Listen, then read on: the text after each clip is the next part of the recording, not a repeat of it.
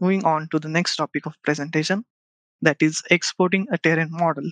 So there are number of terrain file formats that you can use to export your terrain. I'll switch back to the OpenRoads designer to demonstrate the export options. So in this another dgen file, I have a couple of terrain models available with me. And in order to export this terrain model, all you need to do is just select your terrain model. And from the pop-up menus, you can select the file format suitable for you to export this terrain model. The same option is available under the terrain miscellaneous export to the file menu.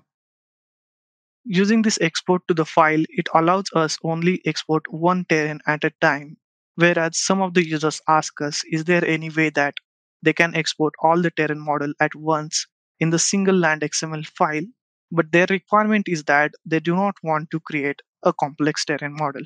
So in this scenario, there is one tool that you can use, which is available into the geotechnical workflow.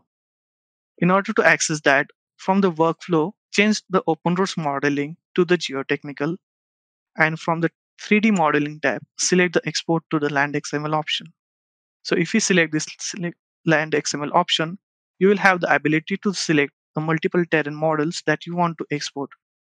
So here now, as you can see, I can select the multiple terrain models. And if you require to export all the terrain models, you can just simply click on use all the terrains and it will select all the terrain models. And once you click accept, it will ask you to save this LandXML file.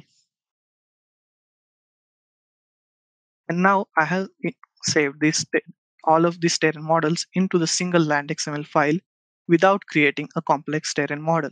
The same file can be accessed by another colleagues to import individual terrain models, and they will have the option while importing to select which terrain models they want to import.